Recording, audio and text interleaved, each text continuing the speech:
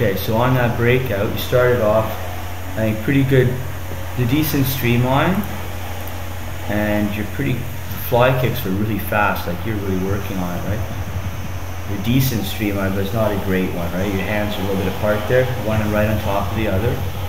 But you're putting like really strong kicks there. There's no problem with the timing, right? You need to kick a little bit more.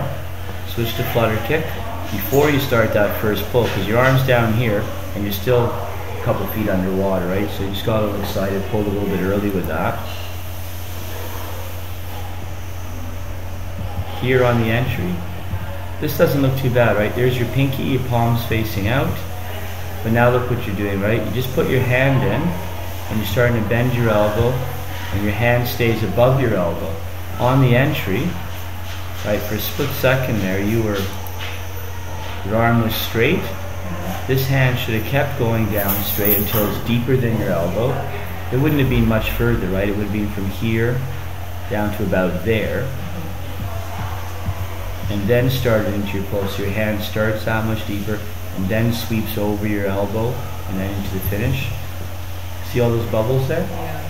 By sinking your hand deeper, it gives time for all that air to get off your hands. When you go to pull, your hand's on water instead of water and air, which is slipping.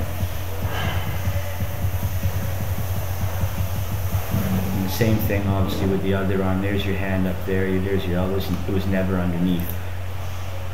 So I think looking at the pull pattern itself, it's pretty good, right? You're starting off around here and you're zooming over, finishing by your legs. You just need to start a little deeper and then go through the pattern.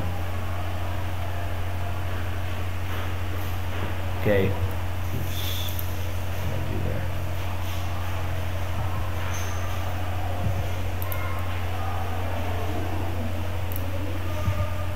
Anyways, what you see here is, right, your shoulders are up here, your hips are down here, and then your feet are down here. So you're not really straight in the water or flat in the water, right?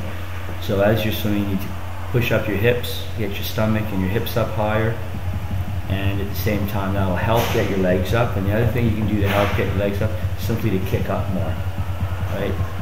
You kick up, up, up, up, up, always. There's a rhythm, and if you're doing that, you're going to be a little shallower. The big thing is just to get your chest, well, not so much your chest, but your stomach and your hips higher in the water. So it's extra drag, right, if you're plowing through. The flatter you are, the easier it will be to swim through the water.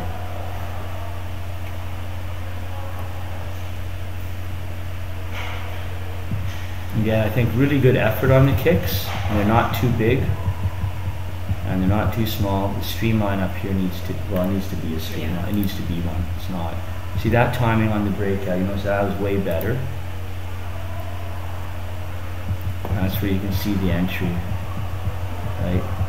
There's the bubble trail, straight out to the side. Sink it, then go into your pattern. One of the things that will help you sink your arms is just to roll a little bit more. Right, it's pretty flat. That's not a lot of body roll. Okay, so more shoulder roll to help get your hands deeper. But thinking about it will help, and then rolling your shoulder will do the trick.